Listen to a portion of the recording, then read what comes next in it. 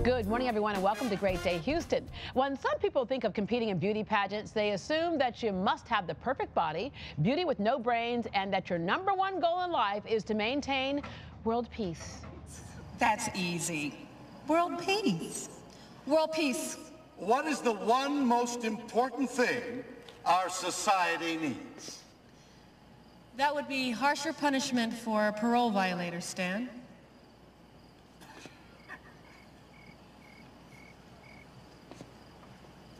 And world peace. Our next guest is here to prove those stereotypes wrong. Growing up a tomboy, Miss Texas USA, Logan Lester, said that pageants were the road that led her out of her low self-esteem and helped build her confidence. She is here to share her pageant experience as she moves on to compete for Miss USA in just a couple of weeks. Hello there. Good morning, Deborah. Oh, it's hard to believe that you were a tomboy at one time. Yes. Long before this, all I did was a ponytail and some chapstick, and I was heading out the door. And that's it. Okay, you mentioned that, and it's interesting because we see a lot of times young women emerge from something that was really tough, and you kind of make lemonade out of lemons. So you had low self-esteem. Why? Well, when I was headed into high school, I was experiencing some bullying, so much so that I actually ended up graduating in 3 years. I just wanted to get out of there. And that was kind of the time when I started doing pageants. My mom encouraged me, you should try this, and I thought she was crazy. I was super skeptical of the entire thing. And it kind of happened by chance. Didn't she get like a flyer in the mail or something? She did, yes, exactly. She got a flyer in the mail, and I just trusted her with it because I was kind of desperate to just get out of the funk I was in, just something positive to work towards. And I did it, and I actually ended up loving my experience, and from that moment forward, the dream of being Miss Texas one day kind of was placed in my heart, and so that's how I'm here now. Yeah. Exactly. All right, so you said it gave you something to look forward to. And I think pageants get a bad rap from some people. But the thing that was great about it, instead of looking at it as a competition with other girls, it seems like it was a competition for yourself, for you to rise to the occasion. I think that's the only way you can be successful in the pageant competition, is if you're just focused on being the best you can be, being completely 100% authentic with yourself. Pageants really force you to get to know yourself, raw, everything about you, what you love, what you don't like. Self-reflection is very important. And at the first time you don't succeed, try again. Right? This was my 4th time actually to compete for Miss Texas, and I finally got on my 4th try. And people will say, oh, she paid her dues or whatever. Yeah. No, I mean, the past 3 years I wasn't ready for this job, and I see that now. So each year has helped evolve. Honestly, this time I kind of went in just totally owning exactly who I am, my flaws, my mistakes, the good things about me, and I combined that and just visualized exactly what I wanted and how to get there. And so I think the visualization, being persistent, and the hard work from all those years just finally, I think, brought me to the top. Speaking of hard work, there's working toward this goal, but you have another life where you work too. Yes. I'm also in real estate, and being Miss Texas and balancing my full-time job has been quite a challenge, but this has been honestly one of the best experiences of my life because I've, gone through a lot, and day to day, I just take it day by day and try to do the best I can with both. Well, that's what makes a whole person. Yes. Okay, so what does it take to compete and to train? Okay, so obviously there's some guidelines that you have to go by, but also just keeping yourself in shape and the whole bit. For sure. I mean, a lot of people think that competing at something like Miss Texas. Oh yeah, I do. Okay. Oh, good. For sure. But people think it's that you just show up one weekend and you compete in an evening gown and a swimsuit and you're ready to go. But it's 365 days a year. I mean, I'm training to maintain a healthy lifestyle. That's super important to me. That girls don't see me as just this tiny little girl. I mean, I'm very healthy.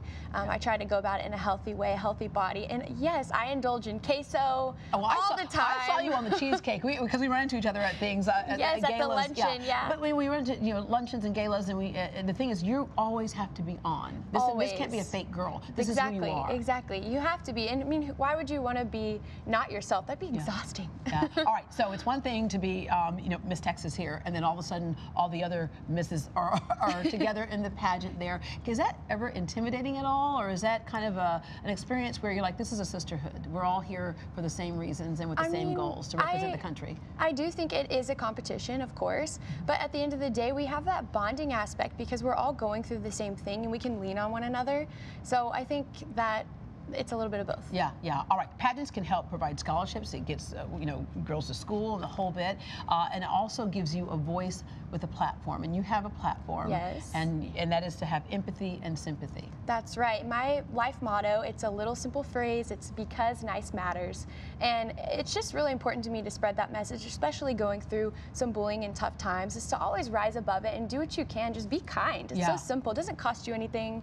Just be a nice person, and you could be surprised how often people are so surprised by that. Yeah. When you're just nice for no reason. Okay, so like, do you ever? I just have to ask. This is behind the scenes stuff. Okay. You know, because you can't help it.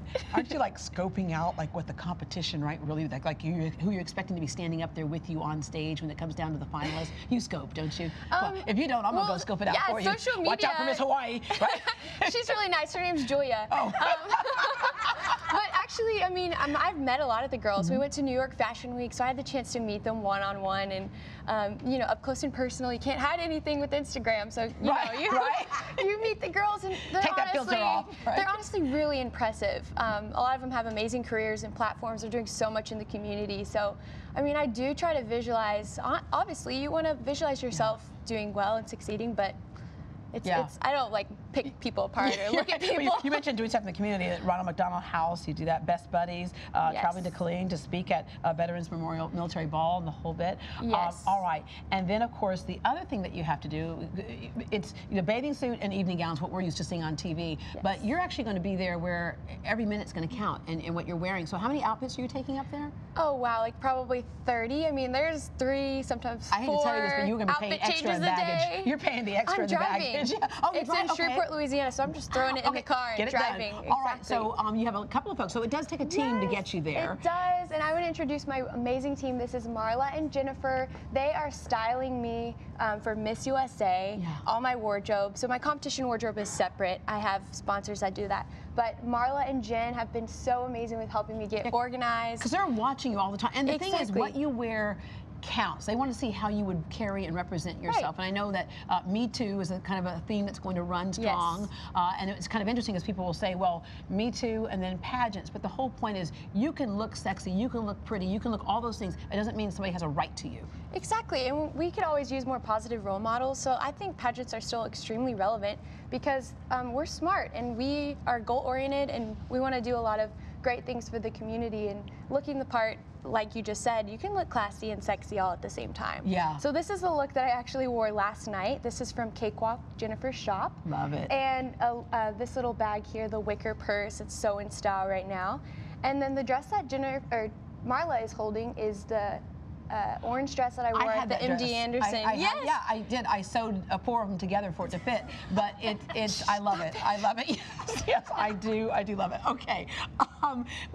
When it comes to the evening gowns, because this stuff gets expensive, and you pay for a lot of this. Yes. Like you said, it's a good thing you have your other job because the evening gowns. Like, how do you go about that? You want to wear the color that looks right for you. Obviously the fit. You want something unusual, and crossing your fingers you don't show up and somebody else has got your same dress. Yes. Miss Utah. Or something. Exactly.